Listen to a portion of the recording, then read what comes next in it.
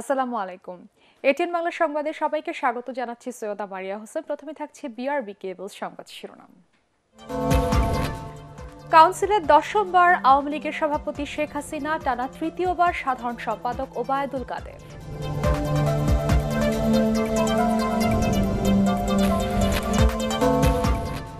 জীবন থাকতে দেশের স্বার্থ বিলিয়ে দেওয়া হবে না, আওয়ামী লীগের জাতীয় সম্মেলনের প্রধানমন্ত্রী।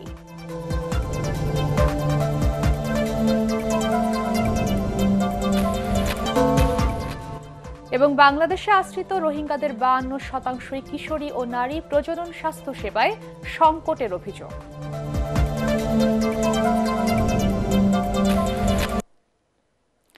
শুনছিলেন বিআরবি কেবল সংবাদ শিরোনাম। এবারে বিস্তারিত। 10বার আওয়ামী লীগের সভাপতি নির্বাচিত হলেন শেখ হাসিনা, আর টানা তৃতীয়বারের মতো সাধারণ সম্পাদকের দায়িত্ব পেলেন ওবায়দুল কাদের। রাজধানীর ইঞ্জিনিয়ার্স ইনস্টিটিউশনে দলটির 22তম জাতীয় সম্মেলনে তাদের নাম ঘোষণা করা হয়। আপেল মাহমুদের রিপোর্ট। সোহরাওয়ার্দী উদ্যানে আওয়ামী লীগের 22তম জাতীয় সম্মেলন উদ্বোধনের পর বিকালে ইঞ্জিনিয়ার্স ইনস্টিটিউশন মিলনায়তনে বসে দ্বিতীয় অধিবেশন। নতুন নেতৃত্ব নির্বাচনের প্রক্রিয়া পরিচালনা করতে দলের উপদেষ্টা পরিষদের সদস্য ইউসুফ হোসেন হুমায়ুন সভাপতি পদে শেখ হাসিনার নাম কাউন্সিলরদের বিবেচনার জন্য উপস্থাপন করেন। টাঙ্গাইল জেলা আওয়ামী লীগের সভাপতি ফজলুর রহমান ফারুক সভাপতি পদে শেখ হাসিনার নাম প্রস্তাব করলে তা সমর্থন করেন দিনাজপুর জেলা আওয়ামী লীগের সভাপতি মোস্তাফিজুর রহমান ফিজা। সারা দেশ থেকে আসা 7,500 কাউন্সিলর এ প্রস্তাব সমর্থন করেন। জননেত্রী শেখ হাসিনাকে তার যে প্রস্তাব হয়েছে সভাপতি হিসেবে 10মবারের মতো তাকে সভাপতি হিসেবে সমর্থন করছে। জয় বাংলা, জয় বঙ্গবন্ধু। সভাপতি পদে পরিবর্তনের কোনো সম্ভাবনা না থাকায় এবারও কাউন্সিল ঘিরে সবার আগ্রহ ছিল সাধারণ সম্পাদক পদ নিয়ে। সাধারণ সম্পাদক হিসেবে ওবায়দুল কাদেরের নাম প্রস্তাব করেন নওগাঁ জেলা আওয়ামী লীগের সাধারণ সম্পাদক খাদ্যমন্ত্রী সাধন চন্দ্র মজুমদার। কাউন্সিলরদের সমর্থনে সাধারণ সম্পাদক হিসেবে হ্যাট্রিক করেন ওবায়দুল কাদের। সাধারণ সম্পাদক নির্বাচিত ঘোষণা করা হলো। আওয়ামী লীগের নতুন কমিটিতে বড় ধরনের পরিবর্তন নেই, তবে সভাপতি মণ্ডলের 3 জন সদস্য বাদ পড়েছেন। এর মধ্যে নুরুল ইসলাম নাহিদ, যিনি গত সম্মেলনে সভাপতি মণ্ডলের সদস্য হয়েছিলেন, বাদ পড়েছেন আব্দুল মান্নান খান ও রমেশ চন্দ্র সেন। তবে এর মধ্যে ছাত্রলীগের সাবেক সভাপতি মোস্তফা জালাল মহিউদ্দিনকে নতুন করে সভাপতি মণ্ডলীতে রাখা হয়েছে। ত্রাণ ও সমাজ কল্যাণ বিষয়ক সম্পাদক সুজিত রায় নন্দীকে সাংগঠনিক সম্পাদক করা হয়েছে। অন্যদিকে তার পুরনো পদে জায়গা পেয়েছেন উপপ্রচার সম্পাদক আমিনুল ইসলাম। 2041 সালের মধ্যে স্মার্ট বাংলাদেশ গড়ার প্রত্যয় নিয়ে শেষ হলো আওয়ামী লীগের এবারের সম্মেলন। এই সম্মেলনের মধ্য দিয়ে যে নেতৃত্ব উঠে আসলো, তারা আগামী জাতীয় নির্বাচনকালীন পরিবেশ মোকাবেলার পাশাপাশি টানা চতুর্থবারের মতো যেন আওয়ামী লীগ ক্ষমতায় আসে, সেজন্য গুরুত্বপূর্ণ ভূমিকা পালন করবেন বলে মনে করছেন দলটির নেতাকর্মীরা। Apple Mahmud, ATN Bangla, Dhaka. জীবন থাকতে দেশের স্বার্থ বিলিয়ে দেওয়া হবে না বলে জানিয়েছেন প্রধানমন্ত্রী শেখ হাসিনা। আওয়ামী লীগের 22তম জাতীয় সম্মেলনে সভাপতির বক্তব্যে তিনি এই ঘোষণা দেন। সকাল 10:30টায় শান্তির প্রতীক পায়রা উড়িয়ে সম্মেলনের উদ্বোধন করেন আওয়ামী লীগ সভাপতি ও প্রধানমন্ত্রী শেখ হাসিনা। সম্মেলনে দলীয় নেতাকর্মীদের পাশাপাশি যোগ দিয়েছেন জাতীয় সংসদের প্রধান বিরোধী দল সহ 14 দলের শীর্ষ নেতারা। আরও জানাচ্ছেন শফিকুল ইসলাম শামীম। দেশের সবচেয়ে পুরনো দল বাংলাদেশ আওয়ামী লীগের 22তম জাতীয় সম্মেলনের শুরুতে দলীয় সভানেত্রী প্রধানমন্ত্রী শেখ হাসিনা জাতীয় পতাকা উত্তোলন করেন। এ সময় সাধারণ সম্পাদক ওবায়দুল কাদের সব জেলার নেতাদের নিয়ে দলীয় পতাকা উত্তোলন করেন। এরপর জাতীয় সঙ্গীত ও দলীয় সঙ্গীত পরিবেশন করা হয়। এরপর শুরু হয় সাংস্কৃতিক অনুষ্ঠান। সকাল থেকে মিছিল নিয়ে সোহরাওয়ার্দী উদ্যানে প্রবেশ করেন কাউন্সিলর ও ডেলিগেটরা। সম্মেলনে শোক প্রস্তাব উত্থাপন করেন দপ্তর সম্পাদক ব্যারিস্টার বিপ্লব বড়ুয়া এবং স্বাগত বক্তব্য দেন অভ্যর্থনা কমিটির আহ্বায়ক শেখ ফজলুল করিম সেলিম। সাধারণ সম্পাদকের প্রতিবেদন উপস্থাপন করেন ওবায়দুল কাদের। রাজনৈতিক কর্মসূচির নামে বিএনপির সন্ত্রাসী কর্মকাণ্ড প্রতিহত করার ঘোষণা দেন তিনি। লুটপাটের বিরুদ্ধে, হাওয়া ভবনের বিরুদ্ধে, অর্থ পাচারের বিরুদ্ধে খেলা হবে। প্রধানমন্ত্রী বলেন, মুক্তিযোদ্ধারা যে দলেরই হোক তাদেরকে প্রকৃত সম্মান দেওয়া হয়েছে। বর্তমান সরকারের নানা পদক্ষেপের কারণেই উন্নয়নশীল দেশের মর্যাদা পেয়েছে বাংলাদেশ। বাংলাদেশের এতটুকু স্বার্থ আমার জীবন থাকতে নষ্ট হবে না, কারো হাতে তুলে দেব না। কিন্তু 2001-এ যারা ক্ষমতা এসেছিল, হত্যা, খুন, জঙ্গিবাদ, লুটপাট, দুর্নীতি, বিদ্যুৎ না দিয়ে বিদ্যুতের পরিবর্তে খাম্বা, এরকম অনেক কিছু খেলায় এদেশের মানুষ দেখেছে। 1,23,00,000 ভুয়া ভোটার দিয়ে ভোটার লিস্ট করে নির্বাচনে কারচুপি করার যে চক্রান্ত করেছিল, সে চক্রান্ত এদেশের জনগণ সম্পূর্ণভাবে সেই চক্রান্ত নস্যাৎ করে দিয়ে পরপর 3বার আমরা ক্ষমতা নিই। আর এই ক্ষমতা আছে বলেই আজকে বাংলাদেশকে আমরা উন্নয়নের পথে এগিয়ে নিয়ে যেতে পারছি। সম্মেলনে যোগ দেন সংসদের বিরোধী দল জাতীয় পার্টি চেয়ারম্যান, কৃষক শ্রমিক জনতা লীগের সভাপতি সহ 14 দলের শীর্ষ নেতারা। এছাড়া বিভিন্ন কূটনৈতিক, সামাজিক, পেশাজীবী ও সাংস্কৃতিক নেতারাও অংশ নিয়েছেন আওয়ামী লীগের জাতীয় সম্মেলনে। শ্রদ্ধার সাথে স্মরণ করছি। শফিকুল ইসলাম শামীম, ATN বাংলা, ঢাকা। প্রধানমন্ত্রী শেখ হাসিনা নেতৃত্বে আওয়ামী লীগের নতুন কমিটি যেমন সফল হবে, তেমনি আগামী জাতীয় নির্বাচনেও দেশের মানুষ দলটিকে বেছে নেবে বলে মনে করছেন নেতাকর্মীরা। নেতৃত্ব ঘোষণার পর নতুন আশা আর উদ্দীপনা নিয়ে সামনে এগিয়ে যেতে চান তারা। আজিজুল হাকিম পলাশের তোলা ছবিতে রিপোর্ট করছেন আতিন সচিব। যেন মিলনের দিন, যেন ঢাকার বুকে উৎসব লেগেছে ঐতিহাসিক সোহরাওয়ার্দী উদ্যানে। বিজয়ের মাসে লাল সবুজে সেজেছে আওয়ামী লীগের নেতাকর্মীরা। কারো কারো পরনে মুজিব কোট। মিষ্টি সকাল, ঠান্ডা হাওয়া আওয়ামী লীগের সম্মেলনের প্রথম অধিবেশনটা করেছে আরো সুন্দর। হাজার হাজার নেতাকর্মীদের উপস্থিতি, নতুন কিছুর আশায়, নতুন কর্মপরিকল্পনা আর সাংগঠনিক কার্যক্রম আরো গতিশীল করার প্রতিজ্ঞা সবার। একসঙ্গে কাজ করার যে প্রাণান্তকর চেষ্টা, সে চেষ্টায় আমরা বদ্ধপরিকর। সামনের কমিটির মাধ্যমে আওয়ামী লীগ অনেক বেশি গতিশীল হবে। স্মার্ট বাংলাদেশ গড়ার লক্ষ্যে আজকের এই জাতীয় সম্মেলন। তাদের কাছে এই নৌকা যেন কেবলই একটি দলীয় প্রতীক নয়, বাঙালির আশা ভরসাও। লাল সবুজের এই স্বাধীন ভূখণ্ডকে এগিয়ে নিতে শেখ হাসিনাকেই প্রয়োজন মনে করেন তৃণমূলের নেতাকর্মীরা। সারা বাংলাদেশ থেকে নেতাকর্মী যারা আছে সবাই এখানে একসঙ্গে হয়েছে গণজোয়ারের মতো। আমরা সম্পূর্ণ জননেত্রী শেখ হাসিনার পরে আস্থাশীল। প্রধানমন্ত্রী যেটা চায় এটাই হবে ইনশাআল্লাহ। তারা আশা করছেন যে দেশের মানুষ প্রধানমন্ত্রী শেখ হাসিনাকে বেছে নেবেন আগামী জাতীয় নির্বাচনে, যেন কোনো রকমের পরাশক্তি আওয়ামী লীগকে ঠেকিয়ে রাখতে না পারে। দেশকে যারা ভালোবাসে তারাই আওয়ামী লীগকে আগামী নির্বাচনে জয়ী করবেন, সেই আশা এবং প্রত্যাশা ব্যক্ত করছেন এই জাতীয় সম্মেলনে এসে। তাদের বিশ্বাস আগামী জাতীয় নির্বাচনে এই প্রাচীন রাজনৈতিক দলকেই নির্বাচিত করবে দেশের মানুষ। বাংলাদেশ আওয়ামী লীগের এই সম্মেলন আবারও নতুন উদ্দীপনা এবং নতুন একটি টিম নিয়ে মাননীয় প্রধানমন্ত্রী 2041 সালের ভিশন বাস্তবায়নের লক্ষ্যে সুদৃঢ় পদক্ষেপে এগিয়ে যাবেন। 16 কোটি মানুষ বিএনপি জামাতকে প্রত্যাখ্যান করে আগামী নির্বাচনে জননেত্রী শেখ হাসিনাকে নৌকামার্কে ভোট দিয়ে সংসদে পারে উন্নয়ন কাজ এগিয়ে নেবে। এই আওয়ামী লীগের হাত ধরেই শিগগিরই বাংলাদেশ হবে বঙ্গবন্ধুর সোনার বাংলা, স্মার্ট বাংলাদেশ।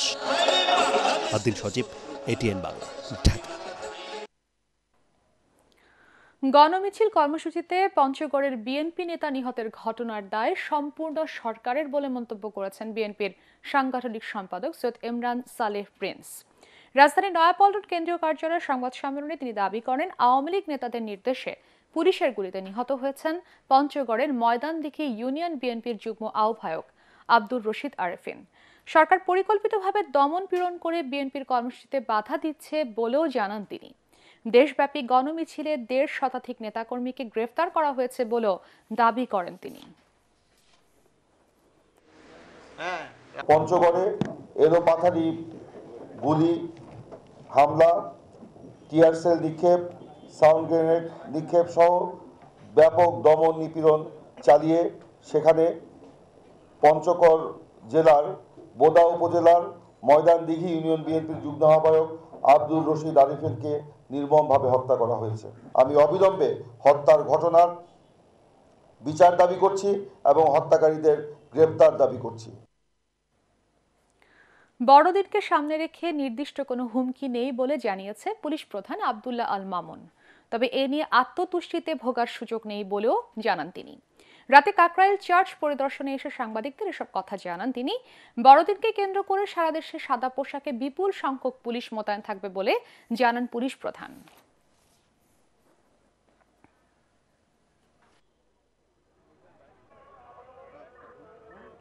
আইনশৃঙ্খলা পরিস্থিতি সম্পূর্ণরূপে আমাদের নিয়ন্ত্রণে আছে। এটা একটা ঘটনা সংঘটিত হয়েছে, এটার জন্য আমরা যা করার সেই ব্যবস্থা নিচ্ছি। এটা একটা বিচ্ছিন্ন ঘটনা, আমরা আমাদের আইনশৃঙ্খলা বাহিনী সম্পূর্ণরূপে প্রস্তুত এবং তারা পেশাদারিত্বের সাথে দায়িত্ব পালন করছে, এই বিষয়ে কোনো সন্দেহ নেই। আমাদের কাছে এমন কোনো সুনির্দিষ্ট তথ্য নেই, বাট আমরা আত্মতুষ্টিতে ভুগছি না। আমরা যেখানে যে অবস্থায় যে পরিস্থিতিতে যে ব্যবস্থা নেওয়া দরকার সেই ব্যবস্থা আমরা নিচ্ছি। বাংলাদেশে আশ্রয় নেওয়া বাস্তুচ্যুত রোহিঙ্গাদের মধ্যে 52% কিশোরী ও নারী। মৌলিক চাহিদার বাইরে তাদের প্রজনন ও কৈশোর বান্ধব স্বাস্থ্যসেবার চাহিদা বাড়লেও প্রয়োজনের তুলনায় তা কম বলে জানিয়েছেন তারা। রোহিঙ্গা ক্যাম্পে আশ্রয় নেওয়ার প্রথম দিকে ব্যক্তিগত স্বাস্থ্য সুরক্ষার সামগ্রী নিয়মিত পেলেও এখন সে সুযোগ কমে যাচ্ছে, এমন অভিযোগও তাদের। শারফুল আলমের রিপোর্ট। আফসারা বেগম 2017 সালে পরিবারের সাথে কক্সবাজারের রোহিঙ্গা ক্যাম্পে আসেন তিনি। অন্য অনেকের সাথে সেখানেই তার কৈশোরকালীন সময় কাটছে। এই বয়সে মানুষের শারীরিক ও মানসিক পরিবর্তন আসে। মৌলিক চাহিদার সাথে সাথে বয়সন্ধিকালীন সময়ে কিশোর কিশোরীদের শারীরিক ও মানসিক বিকাশে প্রয়োজন হয় স্যানিটারি প্যাড, পরিষ্কার পরিচ্ছন্নতা সহ ব্যক্তিগত স্বাস্থ্য সুরক্ষা সামগ্রীর। মাসিক সম্বন্ধে ওয়ানিয়ান ফুরি তেন যখন আরা ফুরি তার বহুত গারে আরা আরার দিন আরা সমতার রায় পারি জিয়ান কিছু রাশন পাত্রী ভাই তো মানে না খাই জরুরত আছে তোর আমরা জিম ভাই বেশি কিনে রাখবো তো মায়া বন্ধুর জরুরত আর নিজের জরুরত কি করা পুরা করা করি। রোহিঙ্গা ক্যাম্পগুলোতে কিশোর কিশোরীদের সংখ্যা বাড়ছে। কৈশোরকালীন যেসব স্বাস্থ্যসেবা এখানে পাওয়ার কথা ছিল প্রথম দিকে সেই সব সেবা পর্যাপ্ত থাকলেও দিন গড়ানোর সাথে সাথে সেই সেবার পরিমাণ এখন অনেকটাই কমে আসছে। স্বাস্থ্য সুরক্ষায় ব্যক্তিগত পরিষ্কার পরিচ্ছন্নতা সামগ্রীর অংশ হিসাবে ক্যাম্পে প্রথম দিকে অনেকেই সাবান, পেস্ট, স্যানিটারি ন্যাপকিন পেতেন, যা এখন আগের মতো পাওয়া যায় না। আবার যাও বা পাওয়া যায় তা ব্যবহারের জন্য নেই কৈশোর বান্ধব স্বাস্থ্যসেবা কেন্দ্র। এক বছর মোটামুটি সুন্দর করে ভাই ইয়ার বাদে আর দাদা এক বছরত মাঝে 12 মাসের মধ্যে 6 মাস দে আগে দিতে মাসের মাঝে একবার, এখন দাদা বছর একবার। তো কিশোর কিশোরীদের জন্য আমরা বুঝতে পারছি না কি how to respond to them. I think this is a very valid question that needs to be taken into consideration. তবে গেল 5 বছরে ক্যাম্পে বয়সন্ধিকালীন ও পরিবার পরিকল্পনা সেবা বেড়েছে বলে জানান শরণার্থী ত্রাণ ও প্রত্যাবাসন কমিশনার। এক ধরনের সংস্কার রয়েছে, সেটি থেকে উত্তরণের জন্য আমরা ইসলামিক ফাউন্ডেশনকে এখানে কাজে লাগাচ্ছি এবং তাদের এখন বিভিন্ন পদ্ধতি গ্রহণের যে প্রেভ্যালেন্স রেট এটি আগে যেটি ছিল প্রায় 30%-এর নিচে, সেটি ডাবল হয়ে এখন 7%-এর উপরে। ক্যাম্পের জীবনযাত্রায় রোহিঙ্গা জনগোষ্ঠী বিশেষ করে কিশোরী ও নারীদের ব্যক্তিগত স্বাস্থ্য সুরক্ষা সামগ্রী প্রাপ্তির নিশ্চয়তা চেয়েছেন সেখানকার বাসিন্দারা। শারফুল আলম, ATN বাংলা, কুতুপালং, কক্সবাজার। বছরের আলোচিত ঘটনা নিয়ে এবার আমাদের বিশেষ আয়োজন বিদায় 2022।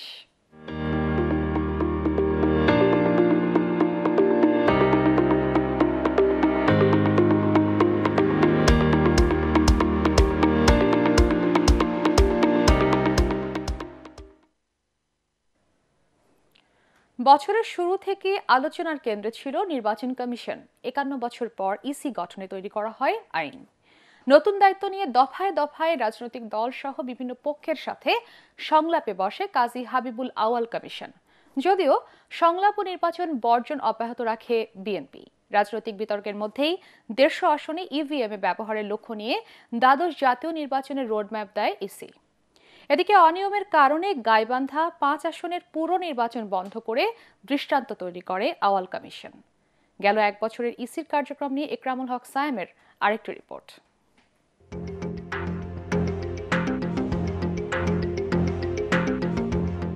নতুন নির্বাচন কমিশন গঠনের তোড়জোড় ছিল 2022-এর শুরুতেই।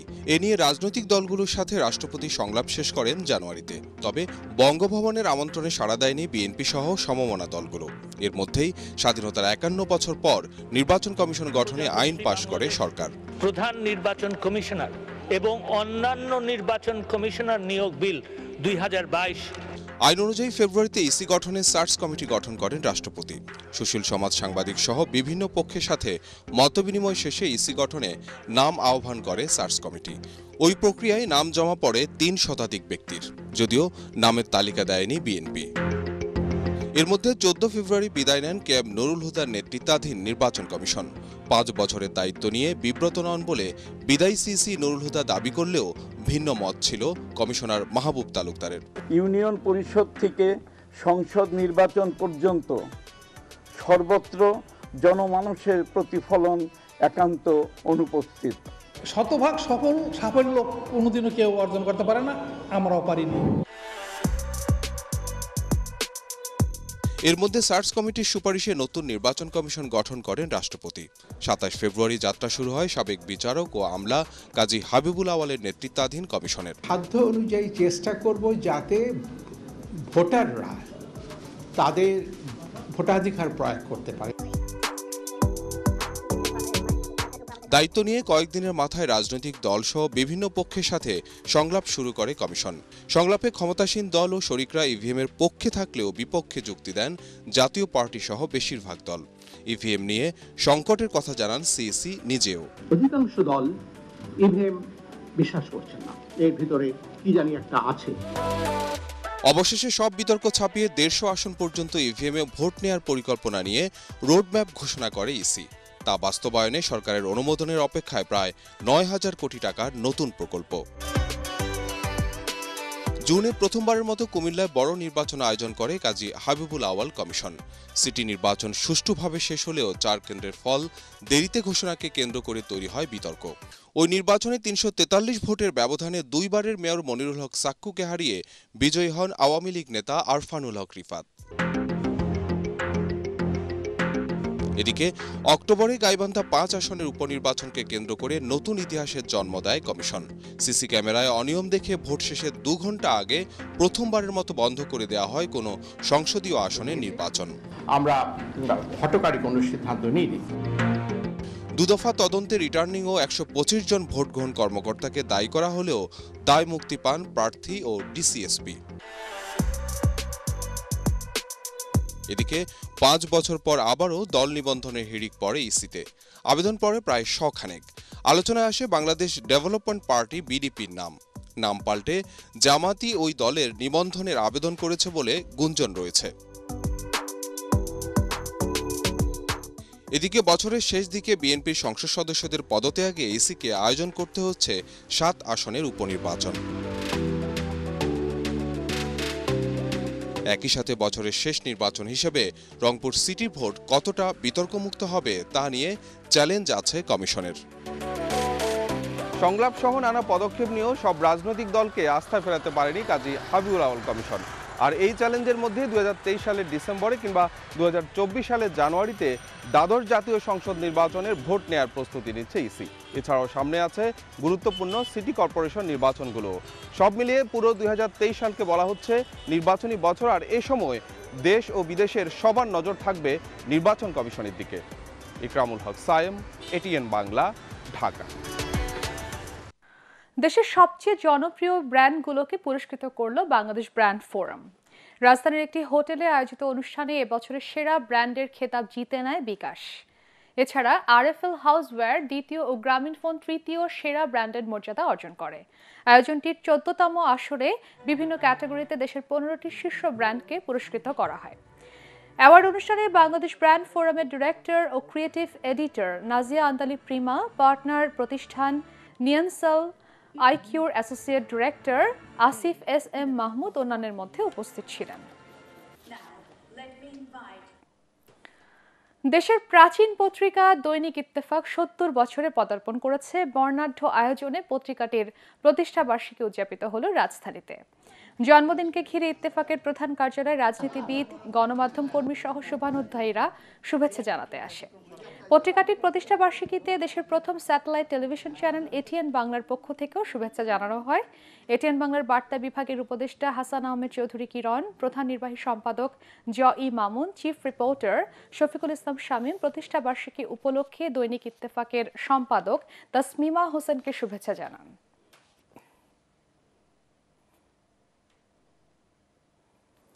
আল আরাফা ইসলামী ব্যাংক অর্থ সংবাদ।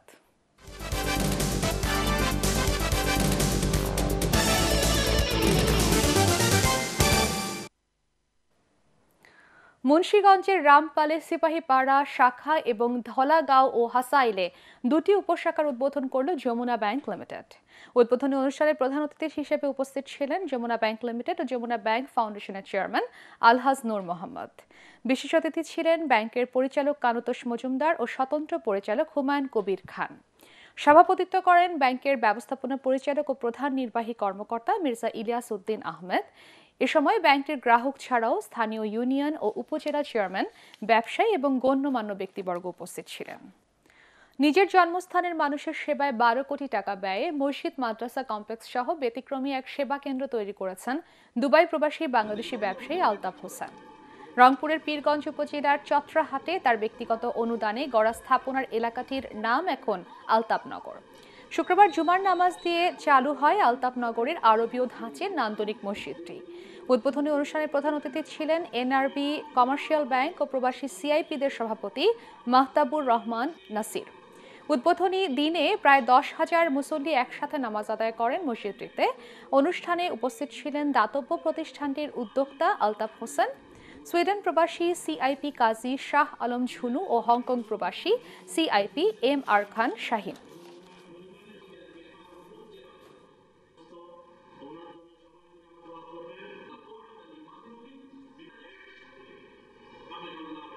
এটা কেউ না দেখলে বিশ্বাস হবে না, এবং এইটাতে প্রমাণ হয় যে প্রবাসীরা শুধুমাত্র মানে বাংলাদেশের বড় বড় সেক্টরে না, একদম গ্রামে গঞ্জে যে উন্নয়ন করেছেন এইটাই প্রমাণ। আজকে যে করোনা গেছে, করোনাতে কোনোদিন একটা দিনের জন্য আমার কাজ বন্ধ ছিল না, এই মসজিদের কাজ।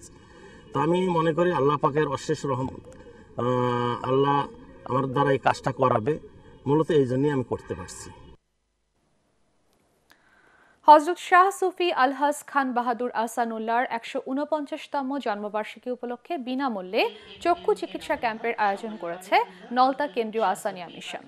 রাজধানীর দক্ষিণখানের নলতা শরীফ কেন্দ্রীয় আহসানিয়া মিশন এতিমখানা প্রাঙ্গণে আয়োজিত অনুষ্ঠান পরিচালনা করেন মেট্রোপলিটন আহসানিয়া মিশনের সাবেক সভাপতি কাজী মফিজুর রহমান খোকন, উত্তরখান আহসানিয়া মিশনের উপদেষ্টা নেসার আহমেদ চৌধুরী, নবীনগর আহসানিয়া মিশনের সভাপতি ডাক্তার মোহাম্মদ আলী।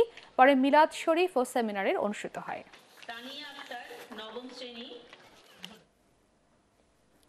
সন্ধানী লাইফ ইন্স্যুরেন্স বাণিজ্য সংবাদ।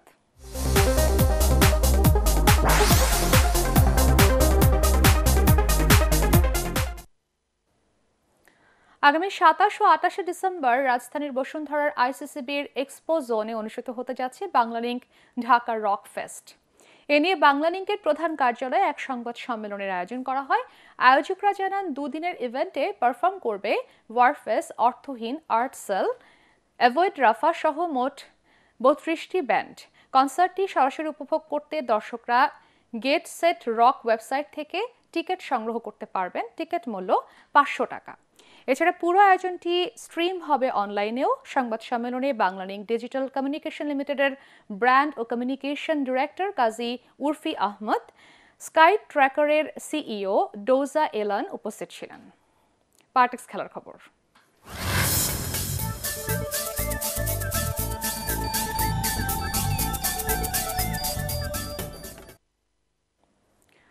দিনের শেষে চাপে পড়ল ভারত। মিরপুর টেস্ট জয়ে তাদের আরও 100 রান প্রয়োজন। অন্যদিকে বাংলাদেশের দরকার 6 উইকেট। দ্বিতীয় ইনিংসে 231 রানে বাংলাদেশ অল আউট হলে জয়ের জন্য মাত্র 145 রানের টার্গেট পায় ভারত। কিন্তু শেষ বিকেলের ঘূর্ণিঝড়ে 45 রানে 4 উইকেট হারিয়ে চাপে পড়ে ভারত। প্রথম ইনিংসে স্বাগতিকদের 227 রানের জবাবে 314 রান করেছিল লোকেশ রাহুলের দল। পরাগারমানের রিপোর্ট। শেষ বিকেলে মিরাজ আর সাকিব আল হাসানের ঘূর্ণি বলে দিশা হারায় ভারত। তাতে কিছুটা চাপে পড়ে তারা। জয়ের জন্য এখনো ভারতের প্রয়োজন 100 রান, হাতে আছে 2 দিন। আর 2 ম্যাচের টেস্ট সিরিজে সমতা ফেরাতে বাংলাদেশের দরকার 6 উইকেট। বাংলাদেশের বিপক্ষে মাত্র ১৪৫ রানের জয়ের টার্গেটে নেমে ছন্নছাড়া ভারত। সাকিব আল হাসানের পর মেহেদী হাসান মিরাজের ঘূর্ণি জাদুতে খেই হারায় তারা। তাতে ৪৫ রান তুলতেই সাজঘরে লোকেশ রাহুল, শুভমান গিল, চেতেশ্বর পূজারা এবং বিরাট কোহলি। সহজ জয়ের পরিবর্তে বাংলাদেশের বিপক্ষে দারুণ এক চ্যালেঞ্জের মুখোমুখি এখন ওয়ানডে সিরিজ হারা ভারত। অবশ্য আগের বিনা উইকেটে ৭ রান নিয়ে দ্বিতীয় টেস্টে হার এড়াতে তৃতীয় দিনে লড়াই চালায় বাংলাদেশ। শুরুটা ভালো হয়নি স্বাগতিকদের। নাজমুল হোসেন শান্তকে দিয়ে শুরু। প্রথম ইনিংসে সর্বোচ্চ সংগ্রাহক মমিনুল হক ব্যর্থ। ১৩ রানেই দায়িত্ব শেষ করেন অধিনায়ক সাকিব আল হাসান। উইকেটে স্থির হতে পারেননি মুশফিকুর রহিমও। লাঞ্চের পর জাকির এবং লিটন দাসের 50-তে ভারতকে বড় টার্গেট দেওয়ার স্বপ্ন দেখে বাংলাদেশ। কিন্তু ৫১ রানে থাকা জাকিরের বিদায়ের পর আর কারো সঙ্গে লিটনের জুটি জমেনি। তাতে ২৩১ রানে থামে সাকিব আল হাসানের দল। লিটন দাস সিরাজের দ্বিতীয় শিকারে পরিণত হয়ে প্যাভিলিয়নে ফেরেন। পরাগমান, ATN বাংলা।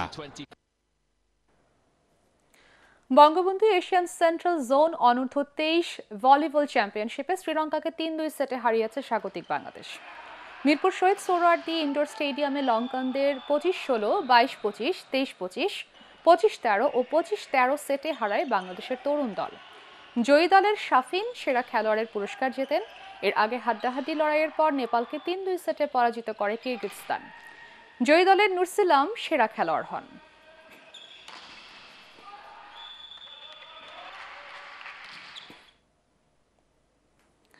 কাতার বিশ্বকাপে চ্যাম্পিয়ন লিওনেল মেসিকে পরিয়ে দেয়া সেই কালো আলখাল্লা ১০ কোটি টাকায় কেনার প্রস্তাব দিয়েছেন ওমানের এক সরকারি কর্মকর্তা। আহমেদ আল বারওয়ানি নামের ওই ব্যক্তি ওমানের শুরা কাউন্সিলের সদস্য। তিনি তার ভেরিফাইড টুইটার অ্যাকাউন্টে চ্যাম্পিয়ন হওয়ায় মেসিকে অভিনন্দন জানান। পাশাপাশি ফাইনালে মেসিকে পরিয়ে দেয়া কাতারের আমিরের সেই আলখাল্লা বা বিস্ট কেনার আগ্রহ প্রকাশ করেন।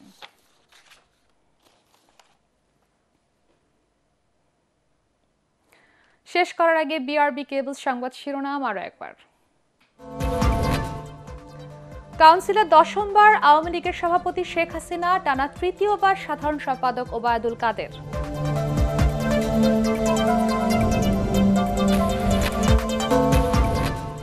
জীবন থাকতে দেশের স্বার্থ বিলিয়ে দেওয়া হবে না, আওয়ামী লীগের জাতীয় সম্মেলনে প্রধানমন্ত্রী।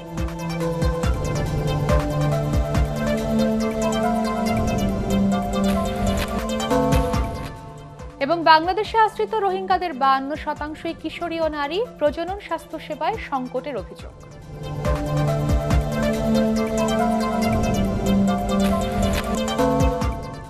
পরবর্তী সংবাদ দেখার আমন্ত্রণ জানিয়ে এখনকার মতো শেষ করছি এটিএন বাংলার সংবাদ। ইউটিউবে দেখতে ব্রাউজ করুন youtube/ATN Bangla নিউজ। ধন্যবাদ সবাইকে।